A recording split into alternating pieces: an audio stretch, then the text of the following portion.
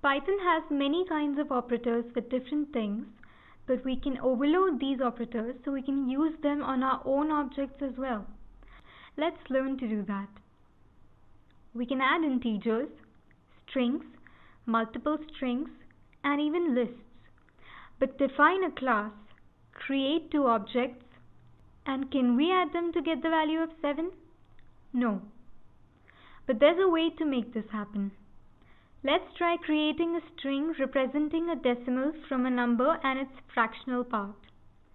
7,1 is this object with the number 7 and the decimal part as 1. We can now get the string version of this by calling the str function on this.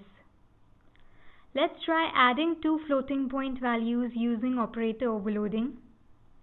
This is class myFloat. Init initializes the whole and the fraction. ShowNumber displays a string representing this number and its decimal part. And add is the magic method we'll use to overload the plus operator. This returns the proper addition of these two numbers. num1 and num2 are two myFloat objects. This is their result, num1 plus num2.